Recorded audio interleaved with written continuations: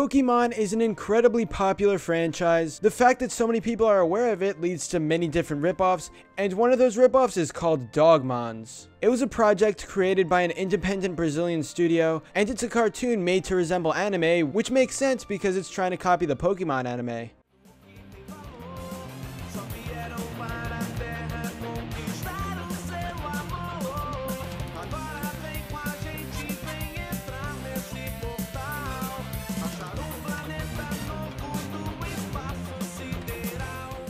So as you know, the title is Dogmons. Now let's take a brief moment to break that down. Dog. It is a universal fact that dogs are cute. Super cute! Now what exactly happens when you take this dog and you give him some extra powers that he could use in battle? Well, my friend, that's where Dogmons came from. The story tells the adventures of Alex, a 12-year-old boy whose father had disappeared a few months ago. One night, Alex finds a mysterious diary written by his father. Alex travels to the home of his cousins in search of an answer. He and his cousins find a portal that transports them through time and space to the planet of Canis 2b, a planet that is thousands of light years away from Earth, home of the Dogmons. These Dogmons are similar beings to dogs, but they have powers to defend themselves from the dangers of the planet. Okay, so right away, you can tell that this is trying to take the popularity of Pokemon and bring an audience solely from that. You have a trio of characters, they befriend this guy, they fight evil, they go on this epic journey, there's Mons in the title, and I should probably mention that this isn't just a Pokemon ripoff. Like, yeah, most of it is copying Pokemon, but there are some aspects to the show that are very similar to Digimon. Both Pokemon and Digimon were becoming really popular in Brazil, and the studio that made Dogmons wanted to make a show similar to those two.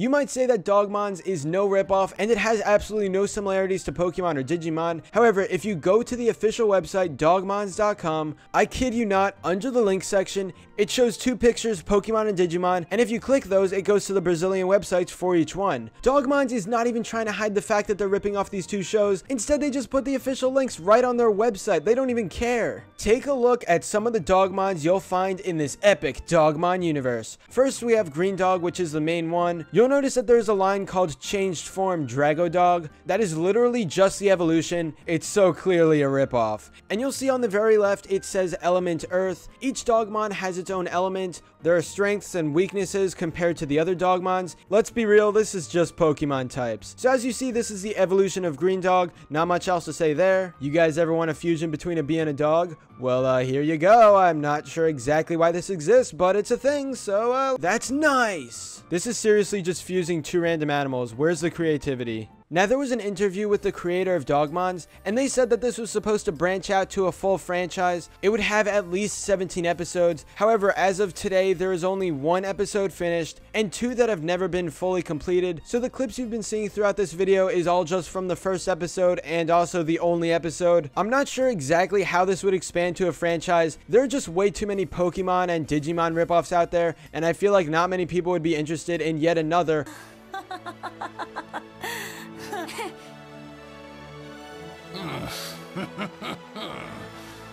Nada como dar uma ajuda ao destino. Although I do have to say, the fact that these are dogs with powers is amazing because dogs are the best. Cute! But anyway, that's all for this video. Subscribe for more awesome cartoon videos. Give a thumbs up and comment below to let me know what you think. Thanks for watching, and I'll see you guys next time.